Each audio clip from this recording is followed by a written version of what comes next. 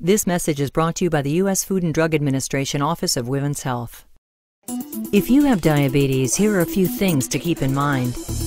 Know the name of your medicine, how much you should take and when, and how it can affect the other medicines you're taking, including your birth control.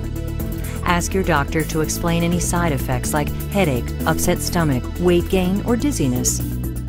Work with your doctor, nurse, or pharmacist to make a plan to use your medicine safely. For more information on diabetes medicines, go to fda.gov/womensdiabetes.